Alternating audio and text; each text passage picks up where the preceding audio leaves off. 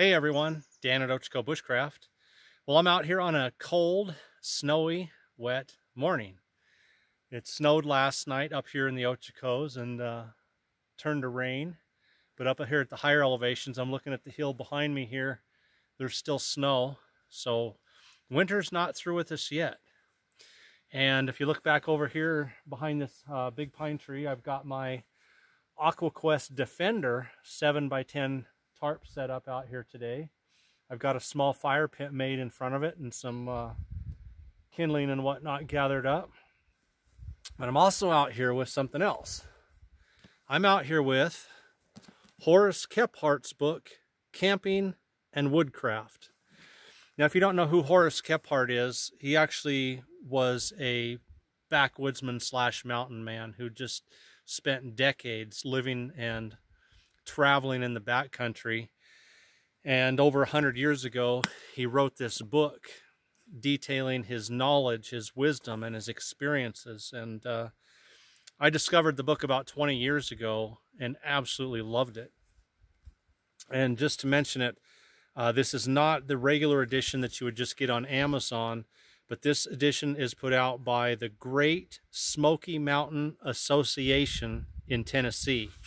It has an additional 80 pages of biography, including old black and white photos like this of his cabin that are not in the other edition.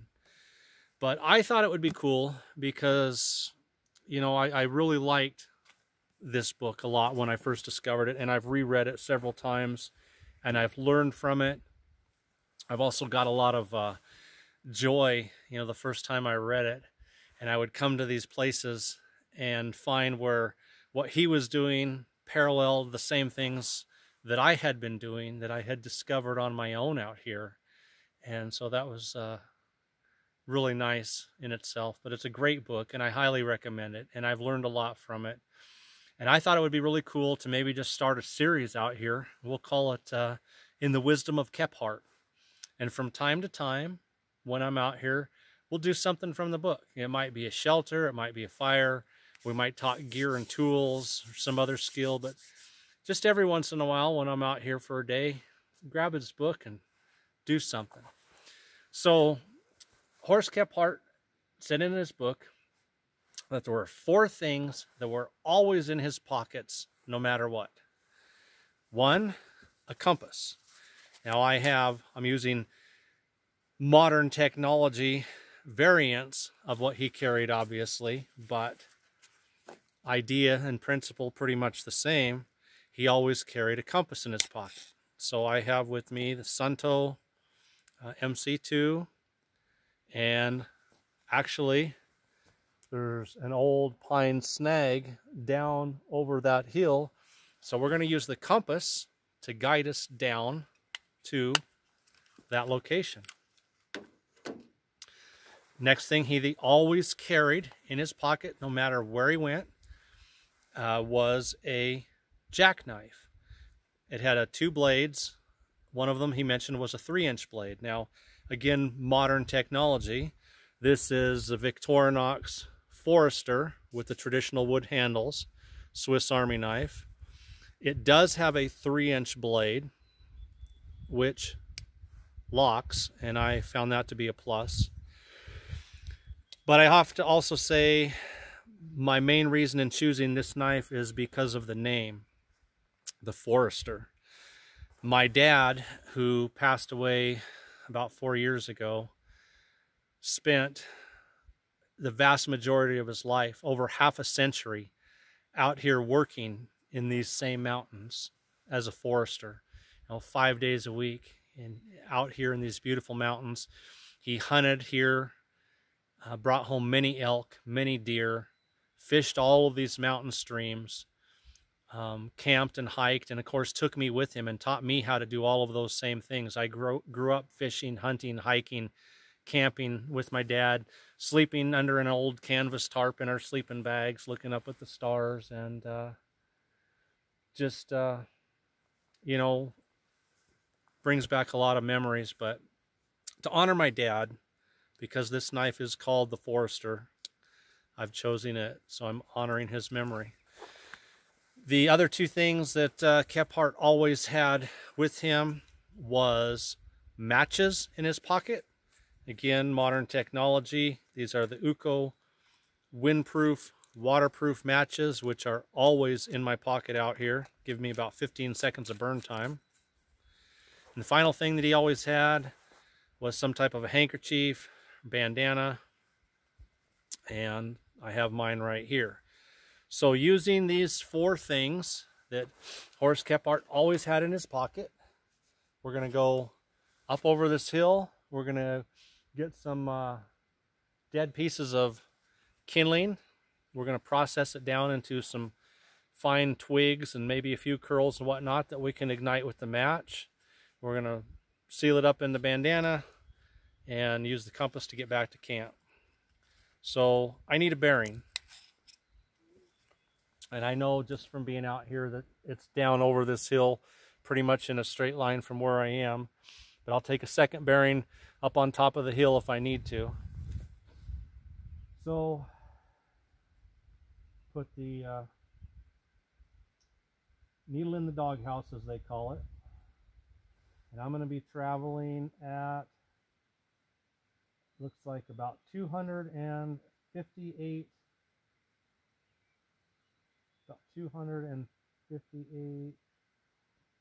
I'll call it 260 degrees. So this is our direction of travel. It's not going to probably line up perfectly when I hold it up in the camera. It's because I'm moving it. But our line of travel is 260 degrees. So our back bearing is 80 degrees. So when we need to get back from camp or back to camp, I'll just spin this around to 80, turn around, follow it right back up and over the hill. All right, let's go get some wood and get some fire. Okay, so big pine snag over there behind me. There's a log here, or a stump here. Somebody sawed off a old dead snag here and took it home for firewood. So I'm going to use this as a place to gather my materials. So I brought back just an assortment of broken branches that I broke off that old snag, using these items that I showed you earlier that Kephart always had in his pocket. Get some fine twigs, fine shavings, and go back and see if we can't get fire going. It's cold out here.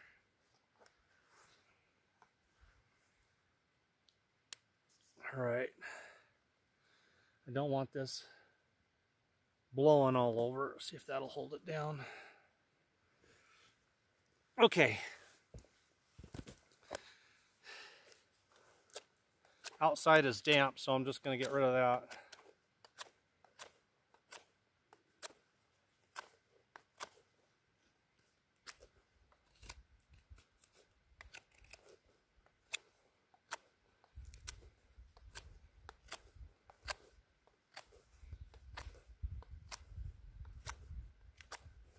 And see if I just can't make some curls and what. And I don't want really fine curls because I'm not trying to get them to take a spark. I actually want curls and just shavings that are thicker so they'll give me some burn time, because everything out here is damp right now except for, you know, getting down inside of wood. So I actually just want some thick curls and some thick shavings, and like that right there, that will give me some burn time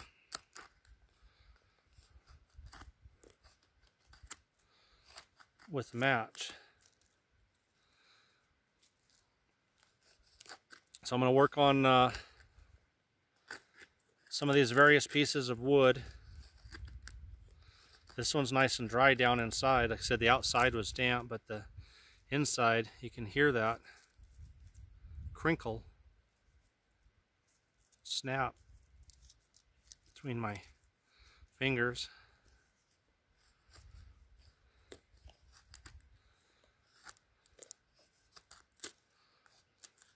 I said, I'm not trying to make anything fancy. I'm not trying to make feather sticks. I'm not trying to make real fine curls, because I'm going to be using a match that's got some burn time to it, rather than trying to get things with a spark. I just want to get a big pile of these that I can take, and then also some of these smaller ones. See if I get the outside off so it's dry. Yeah, dry inside. I'll take some of these smaller ones and see if I can't just make like some toothpicks, a little bit thicker than that, like that I can't lay up on top of all those shavings and curls.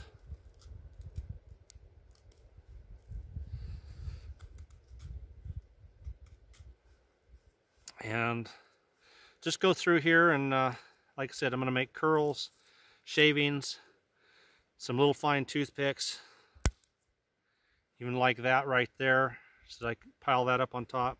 So I'm going to work on that for a little bit and get a nice pile, and then I'll get you guys back on. Okay guys, been working here for a couple minutes now and got me a nice pile of shavings and cut some fine little twigs. Like when I get down here and my shavings are so small, just break that little piece off and put it in there. And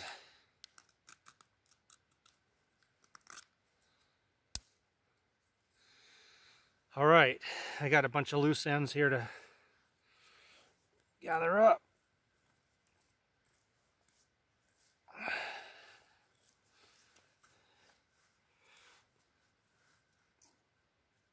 And we'll take that back down to camp, see if we can't get a fire going. So let's turn this around, spin it. My back bearing was 80, and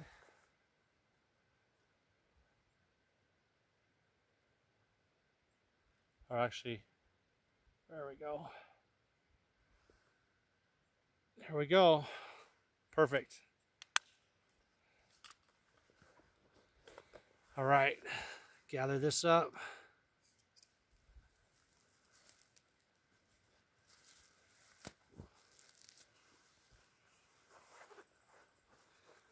And let's go see if we can't get fire. Okay, I'm in front of my tarp. I got my little fire pit here. I'm keeping my fire small because I got my AquaQuest Defender tarp set up right behind me here, and I want to manage the embers. So I'm deliberately going to keep the fire small and feed it lots of small dry stuff like what I've got here, and then sit close to the fire. But I've got nice protection from the wind. The wind's coming this way, so the embers should all go off that way anyway, but my back is protected from that cold wind. And once I get some coals in here, that's going to put out enough warmth. So let's see. We used the compass to get back down here. We used the knife to process a whole bunch of little fine shavings and twigs and curls and whatnot.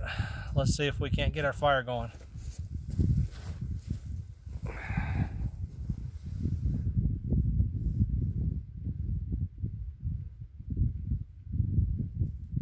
Okay.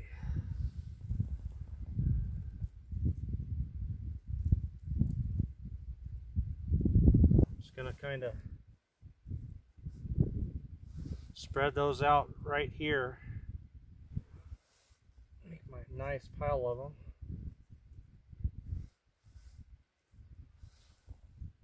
And then I got some small dry stuff here to spread out on top. I got a couple of those little twigs I brought back.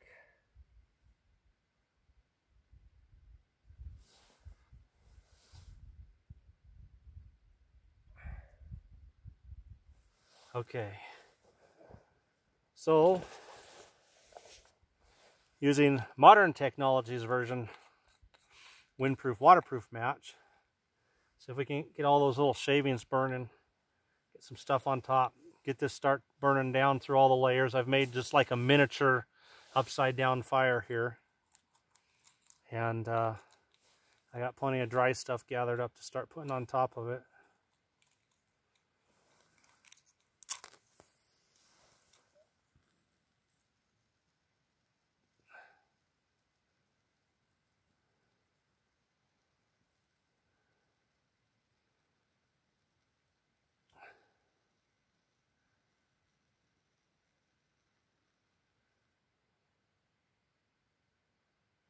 There we go.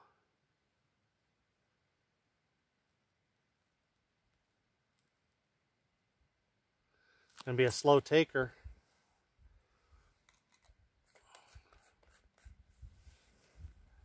I can't get some more over here in those flames.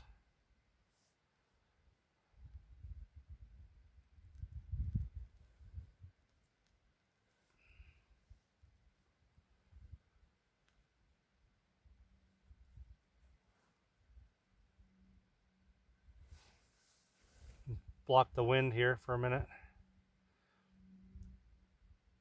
There we go. Yeah, we're taking now. Just had to block that wind. That wind was blowing it pretty good and trying to put it out on me.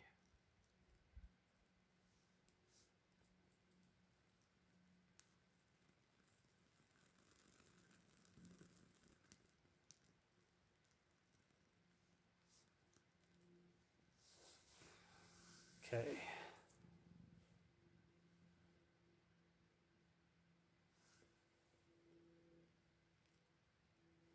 Keeping that wind off it for a couple seconds. Everything's just a little damp, so it's taking its time catching.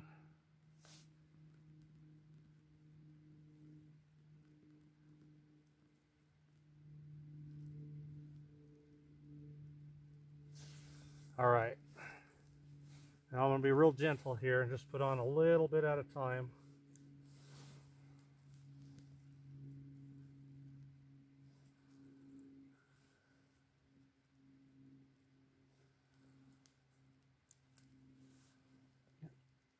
I have to baby this one a little bit.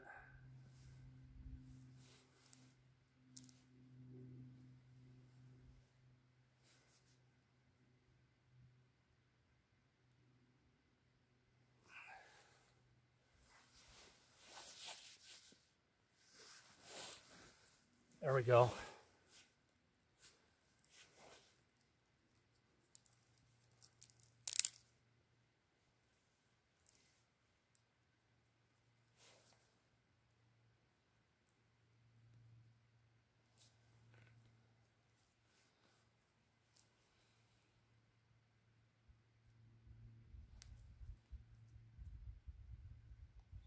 It's doing its thing, it's just doing it really slow. And that wind, there we go. Give a little wind of my own.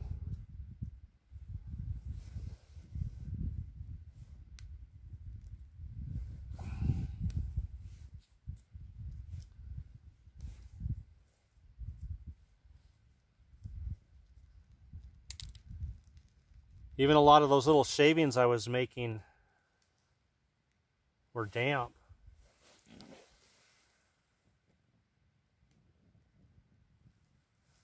So they're slow in taking.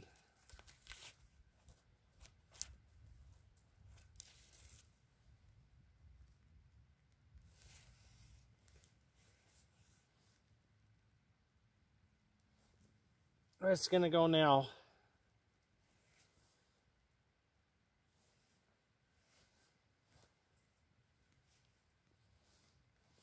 So I guess we could call this Kephart EDC kit.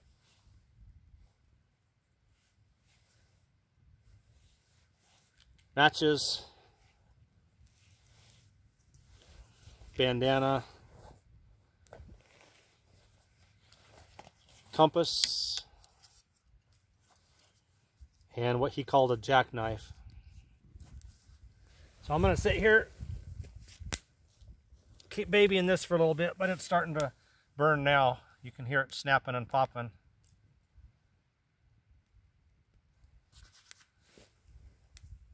And like I said, I'm deliberately keeping it small today because of the wind and the tarp being right here. But the way I've got things situated, I think it'll be good to go.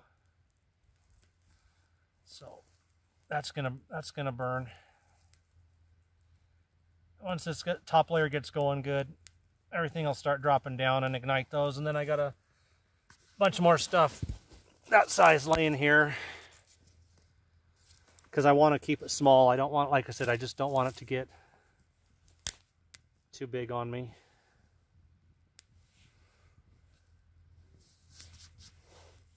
All right, guys, there you go. In the wisdom of Kephart. Matches, small knife, jackknife, bandana, and a compass to get to and from.